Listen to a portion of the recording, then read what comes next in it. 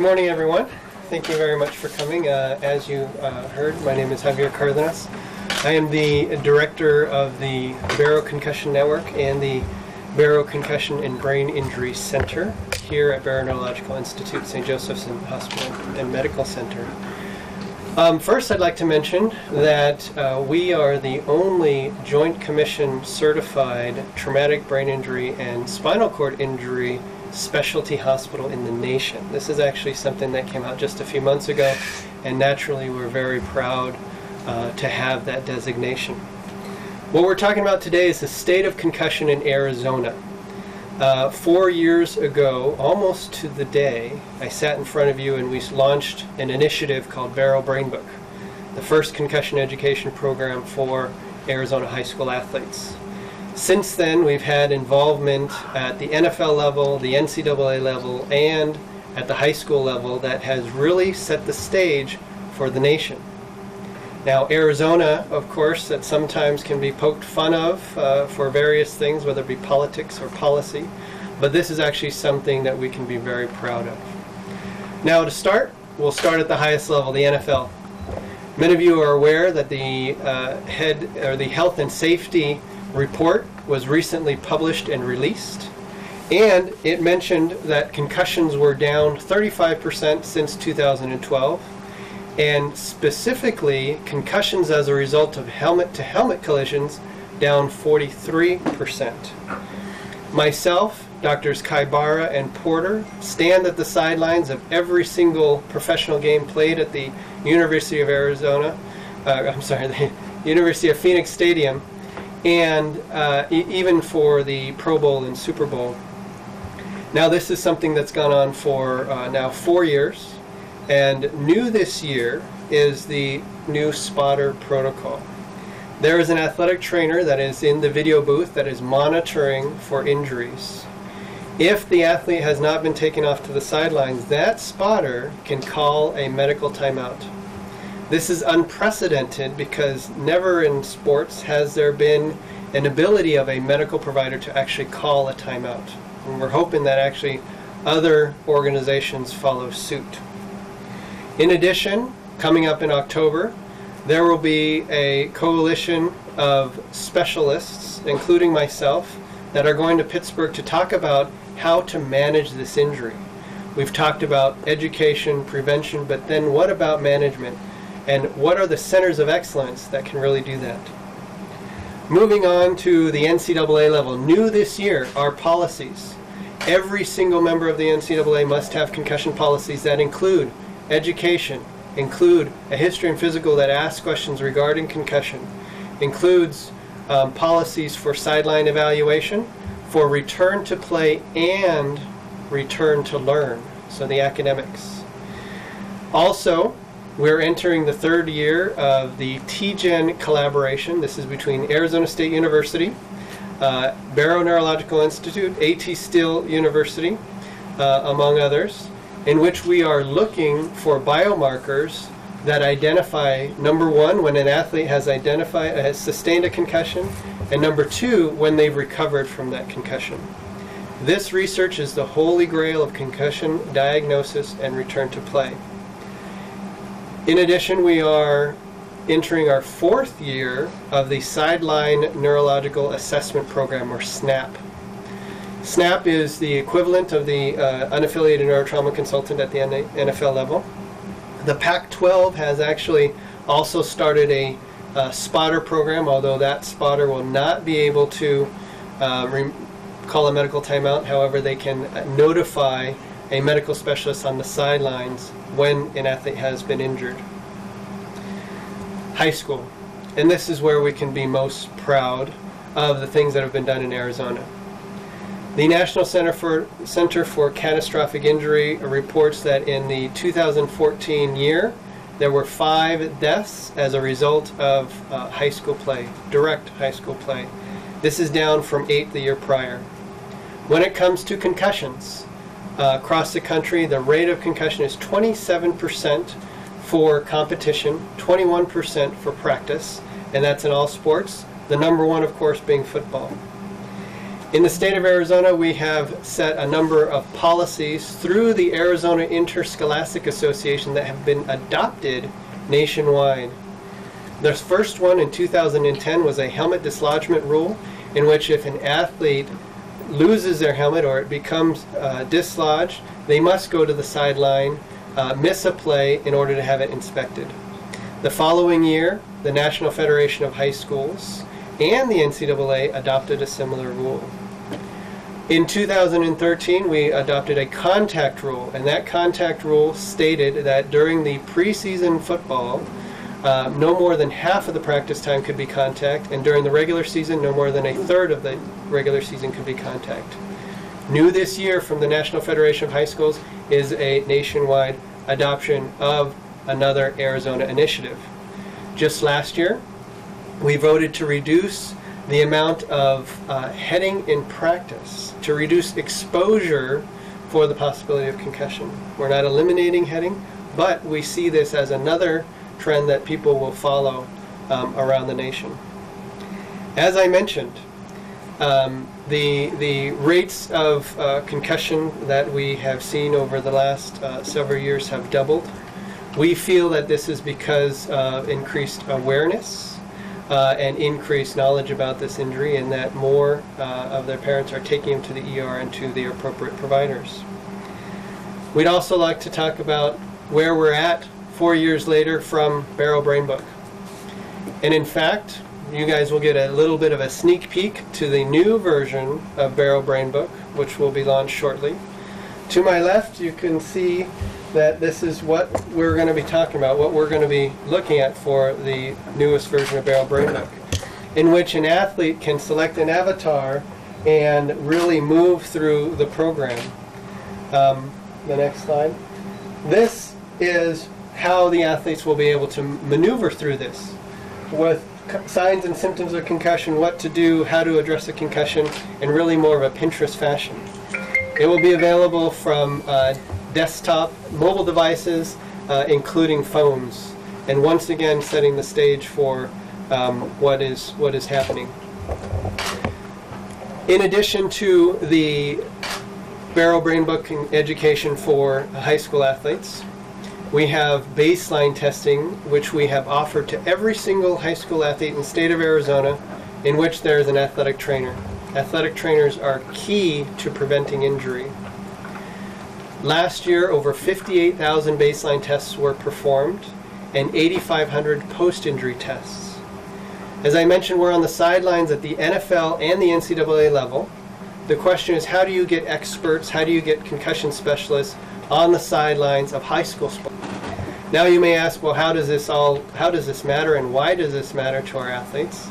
And it matters because we are able to provide the same kind of care that professional athletes get, which is not available anywhere else in the country.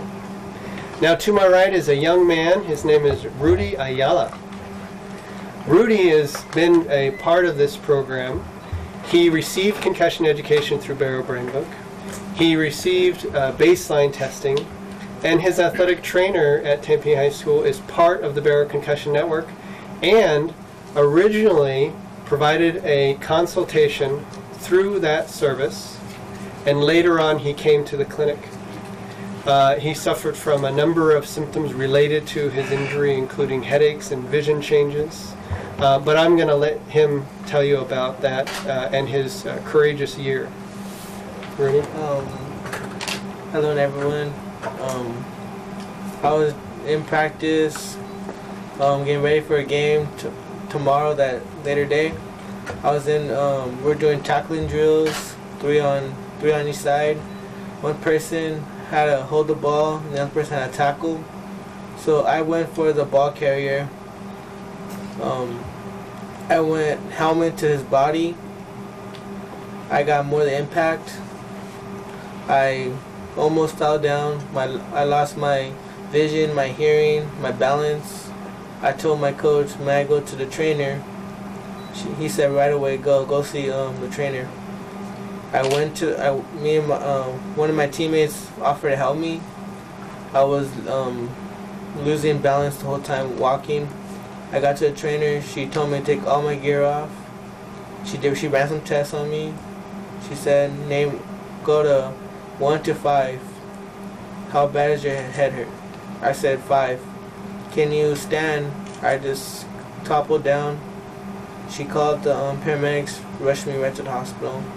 And the next day, I visit Dr. Cardenas. And how have you done since then, Randy? I've been still battling headaches and my speech. Have you returned to school? Yes, sir. You're doing much better than when you had the injury. Yes. Rudy, do you mind if I ask how afraid were you in that moment? How scary of a moment was that for you? Did you know what was going on? I was very scared. Half the time I didn't know what was going on. So what's also critically important in Rudy's experience is the fact that an athletic trainer was available at his school. Athletic trainers are the boots on the ground. They are the most important healthcare professional that an athlete can have. They're available at all professional levels, whether it be the NFL, the NHL, Major League Baseball, NBA. They're at all the Division I NCAA schools, and it really is important that they be present at all high school athletics. In the state of Arizona, about 60% of schools have athletic trainers. There's a 40% gap, and that is a significant problem. It's a problem that we as an organization tried to tackle last year when, in collaboration with the AIA and the Athletic Trainers Association in Arizona, decided that our goal is in 10 years to have athletic trainers at every high school. As a part of that goal, we applied for a grant through the Arizona Super Bowl Host Committee, in which we wanted to have 4,000 sports events covered. And not just football and not just contact sports, but all sports. And what we were hoping also to do was to cover 20,000 athletes. At the end of the year, we were able to cover over 5,700 athletic events, over 27,000 Arizona high school athletes, and we did it with just $55,000 of that $150,000. This is clearly something that we can do and something that we're going to carry forward, and is a boost to get every athletic trainer, to get an athletic trainer in every high school. We'll go ahead and take questions. I'd also like to mention that Mr. Harold Slemmer, the executive IA, is here. These programs truly require collaboration. They require collaboration with state organizations like the AIA, who at times has actually risked membership of the NFHS with these policies, has set the stage for other state associations around the country. Collaborations with the Arizona Cardinals, with Arizona State University, as well as AT Still. We're very proud of it, and we're very proud to be Arizonans and have these initiatives. And with that, I'll be happy to take questions. Doc, I don't know if you can do it with that brain that you have in front of you, but for the layman, can you explain what happens to the brain with a concussion? Absolutely. Just so somebody can have an idea.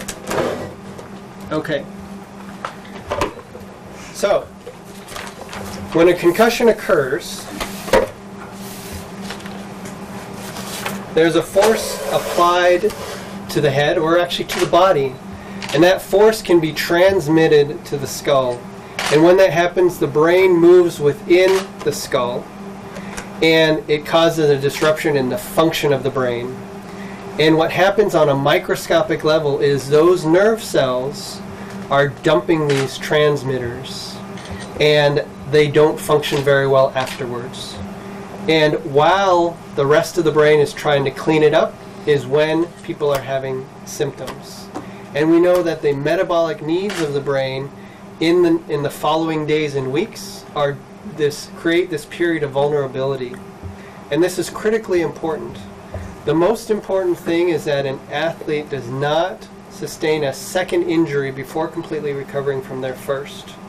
When that happens, they can suffer bleeding of the brain, swelling of the brain, death and disability, as we had mentioned earlier in the press conference, 5 last year. There should be none. This period of vulnerability is critically important to make sure that the athlete has a complete recovery. Once they have a complete recovery, they should be at no greater risk for further injury should they sustain another concussion. Yes, sir. In Spanish. En Spanish, las conmociones, cuando tiene un golpe de la cabeza, el cerebro puede mover en la cabeza y puede causar síntomas como dolor de la cabeza, desmayo y problemas con memoria. Y durante este tiempo, después de un golpe de la cabeza, después de una conmoción, tiene un riesgo de sangrado de la cabeza, de hinchado de cerebro, y a veces hay unas personas que se mueren de este golpe. Por eso es muy importante, después de un golpe de la cabeza, que los atléticos se mejoran todo antes de regresar a los deportes. Anybody want Italian or French? Just kidding. And you speak I don't. French? No, I do not. No, I'm just kidding. Yeah, can you break down how this is? It's impressive what you're covering, and the NFL is paying for through grants. Can you break down the grants? I don't know if that would be a good question for you or for they. Sure. So for clarification for our programs, the grants obtained come from various sources. The athletic training program is a grant we got from the Super Bowl host committee. There are grants directly from the NFL in which they contribute $25,000 and the club matches $25,000, a total of $50,000 for the athletic training programs. The educational programs, the baseline testing programs are grants we've received from other organizations for various reasons, whether it be the Fiesta Bowl or the Board of Visitors, other organizations that provide these services specifically for our Arizona high school athletes. Rudy, can you talk about how you feel now going back? It's what year are you now? I'm a junior in high school. You're junior. So are you going to play football? And if so, why not? First time after I was released from the hospital, my fellow coaches asked me, "Can you go to one of our games?" And I sat on the sidelines. Every time I see my friends play, I get scared. I did not want to go back. Like, I'm nervous to put my gear on and everything. I can't go near the field. I'm too terrified. Sitting here with Dr. Cardenas and hearing some of the changes that are coming, you know that this is going to impact your classmates who are going back to play the game. Yes. What do you think when you hear this? I think it's very helping to us, and we'll be more aware of what our symptoms are. If you were here at Barrow as a doctor, what would you tell them? You know what you really need out there? You need this. Have you thought of anything to tell them? Kind of like if you were president, what would you do to rule the world? What would you do to rule out there on the football field to protect your fellow athletes? I would do. I really thought about it I yet. put you on the spot, didn't I? As we said, we're really happy and proud that we can offer the same services that we offer professional and college athletes to our Arizona high school athletes. It's really something that through the collaborations there really isn't anything like that. Doesn't mean that we're stopping either. So the question is, what about youth, right? What about Pop Warner? What about the heads-up football programs, which actually have reduced a number of injuries as well. A 70% decrease in overall injuries and 36% decrease in concussions specifically through the heads-up program. Our role, of course, is education, and we actually have education in the form of a video game, Barrow Brain Ball, which we launched a few years ago. That is how we are trying to address this at the youth level. It's more of a challenge, of course, because the organizations at the youth level are less well organized as a group. There's a lot of them, but we're trying. What's the major pushback you're getting from the high schools, or the AIA is getting back from the high schools that are holdouts on this? Just funding, or? Holdouts for the athletic trainers? Right. So one of the biggest challenges for having an athletic trainer is indeed funding. There are others, and that is a challenge for all schools at all levels, whether it be teacher funding, funding for athletic activities, and so obviously we would ask those schools to really prioritize this issue in order to keep their athletes safe. If they're willing to have an athletic program, they should be willing to have an athletic trainer to keep the kids safe. How much does it cost to have a trainer at one school, each school average? The average athletic trainer receives roughly that of a teacher's salary. Rudy, you speak in Spanish. A little bit. ¿Me puedes hablar acerca de tu experiencia? ¿Qué fue para ti este golpe de la cabeza? If you're comfortable with it, if you... No? Don't Okay. worry. That's all right. Don't worry about it. You can tell me about his story in Spanish, please. Okay.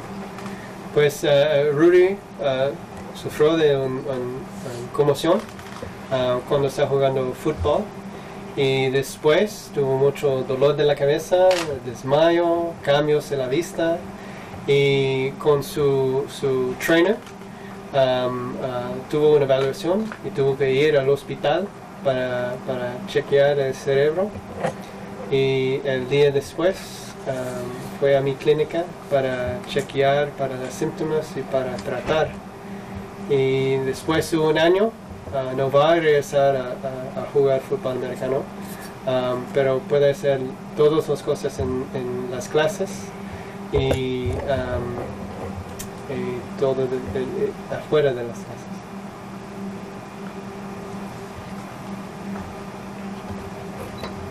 Rudy, can you talk a bit about when you thought about getting into football and when now you hear other younger kids want to get into football? What do you tell them? I tell them, always be aware. If you feel any headaches or anything, go talk to your coach, talk to the trainer, get checked out. Never hesitate. Don't be scared. What's been interesting over the last 4 years is that we've seen more athletes reporting their concussions, but also more of their teammates who are reporting it in their fellow athletes, which was a pleasant surprise. We've also found that our athletes in the state of Arizona are better educated than parents regarding concussion. When they come into the clinic, we ask them signs, symptoms, they identify them, they know the process, they know the drill now. One day in the future, these programs won't be needed, but right now they are. Doctor, I got a question for you. Yes. You know, in the old days, there was, especially with high school football, there was a lot of machismo going on, you know, between coaches and players. How have you seen that kind of break down? Has it broken down quite a bit, or is there still a ways to go as far as softening that machismo attitude? We've seen a change in culture. And that change in culture is actually most apparent at the NFL level. We see athletes who, when they come to the sidelines and we approach them, they know what to expect. We see athletes who are self-reporting. We see athletes who let people know even if they don't have symptoms right away. That is not as apparent at the NCAA and the high school level, but it's coming. We see significant changes, especially in our youth who have gone through these programs. We see coaches who are hands-off when it comes to the medical issues. We see athletic trainers feeling more comfortable in their decision-making and removing an athlete from play. Of course, the mantra is when in doubt, sit them out. And we see that the attitudes of athletes has changed because they want to play not just tonight, not just this weekend, but also next year and the year following, and have an opportunity to play at the college or professional level. Do you credit the NFL as being responsible for helping to break that down and influence the lower leagues? Clearly, the protocols and policy that has been instituted at the NFL level has trickled down and has had definitely a positive effect on the youth in our country. Rudy, do you or will you play other sports now that you're done playing football? Yes, I will start playing football this following year. You will play football. So you are going back to I mean, football. baseball, sorry. You might just start over because I got to hear a full sentence beginning by end. I will start playing baseball this following year. What position do you hope to play? I will play outfield, right field. And have you decided whether or not you want to go to college and what you want to do with your adult life? I would like to, in my college years, I want to be a police officer. Why are you attracted to that profession? Because I want to help people make a difference in our community. Can you describe just a little bit about how you were doing academically and how your whole just feeling of well-being was before you had the concussion, and then we know how you felt afterward, you gave us that, but before that, but then how did you feel once you went through Barrow and had recuperated? Do you feel fully recuperated? A little bit. Okay, so starting from how did you feel before, and now how do you feel? Before I felt was, I went through my schooling normally. Now after I went to Barrow, I feel more comfortable in school. Most of my headaches are not hurting that much before. It's just, I'm still struggling and just my academics a little bit. Were you struggling with academics before I'm trying to get the balance of how you were, the measure of where you were on a scale of 1 to 10 to, the doctor's question, how's your pain, 1 to 10? So where were you before you got the concussion, and now after, and you've gone through treatment? Before I was a straight A student, then I had a little bit of, really not that much trouble before this injury. Now how is it at school? Now my studies are slowing down. I've been taking more breaks in schooling and getting back to my normal life, and just this injury really changed my life. When you're sitting there, I know you've been kind of coached at what to say and all that, but just relax. We're not going to eat you up. We just want to get from you. You're a high school student who just wants to get back to school and get back to normal. You're sitting there in school. What are some of the things? My kid struggles with math right now, and he's smart. So I'm wondering, what is it you're sitting there struggling with? School started this week already, or when did it start? Yes, started 2 weeks ago. So what is it that you're hitting now and going, I know how to do this. What's wrong? Well, I know what it is. My math. I'm struggling with.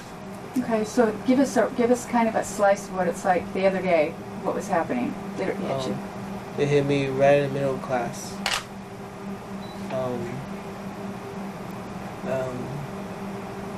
Describe what you were doing. This is radio. These guys are television. They'll get it out of you too, but I want it for radio. Just describe what it's like to sit in your seat at class and you're going through this and that frustration. Give us a look at it. It's different than not having injury. It's really more I can't really explain it. It's kind of hard. Like, were you sitting, do you do math on certain days of the week or every day of the week? I do every day. And is it math or English, or what is it you're struggling with the most right now? Math and reading. Reading, what's that like? When I read, like, I stop and struggle, like I cannot pronounce simple words. And when it comes to big words, I can pronounce them normally, but when it comes to small words, I cannot pronounce them that much. Like, I mess up on most of the sounds in the words. Things you used to know easily? Yes. Doc, is this typical for a concussion injury, or is this extreme? It is not typical. So when it comes to concussion, 98% of people who sustain a concussion have a 100% recovery. Those who don't, that 2%, it's usually because they've gone back too soon and they suffered that second injury and they have continued problems. Now, as you've seen here, every brain heals differently. The average recovery for a high school athlete is 14 to 21 days, but some people take longer. And of course, we don't put them in harm's way until they are fully recovered. We, of course, are going to continue to treat Rudy and address these symptoms and get him to the point of full recovery. So you're expecting full recovery? Yes, we are. And would it suggest that he had a second concussion? Would any of this suggest that he may have had a previous concussion before? No, unless No? Rudy's not telling me something. Okay. But, I just don't know based no, on there the isn't. amount of his severity of No, issues. as we mentioned, whether it's the severity, prolongation, there are other factors that can play a role into recovery. So, for example, when we look at somebody who's taken longer to recover than normal from a concussion, we look at 4 things in general. The first is whether or not the injury was worse than a concussion. Right? Is there any evidence of a bleed or any evidence of microscopic hemorrhage? And we have the technology, MRI technology, to do that. The second question is there a physical symptom that's prolonging recovery? The most common being post-concussive headaches. The third is there an emotional component to the recovery? And we know that in adolescence that it's a very emotional period. And then the last is, did the concussion worsen something that was already there? We know that there are... Question. You mentioned that being on the sidelines for a football game, you were scared. What, if anything, do you miss about playing football? I miss being with my friends, talking about how we can improve, and I just miss riding with them. We always talk about every game. We always pray for everyone to come out of the game safe. Everything. I miss being in the locker room and talking to all my friends. You pray when you're heading into the game. Yeah, we pray every day before we go in. We pray for 5 minutes. We ask our coaches, can we have some private time? We just talk about stay safe out there. Everyone come home. Everyone come in safe. And that's it. Every day for games. It's that dangerous, and you guys are aware of it. Yes.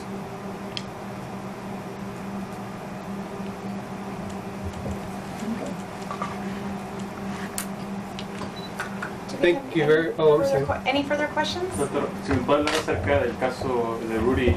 That has natural stoppages of play, whether it's a play that ends or a turnover or whatever that may be. Soccer is very difficult, and our experience with soccer at all levels, including the professional level, which is something that we do with the Arizona United team. As you know, in professional soccer, when you remove a player from play, they can actually be penalized for a substitution.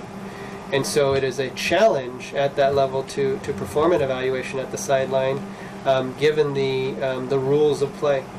And we hope that some of those rules change. Actually, at the NCAA level, there is a special concussion substitution that you can do because this is an issue. Not so much an issue at the high school level because you can have unlimited substitutions. But clearly, as we've seen this summer and 2 years ago in both World Cup games, concussion evaluations or the lack thereof are a challenge. Neurologist on the NFL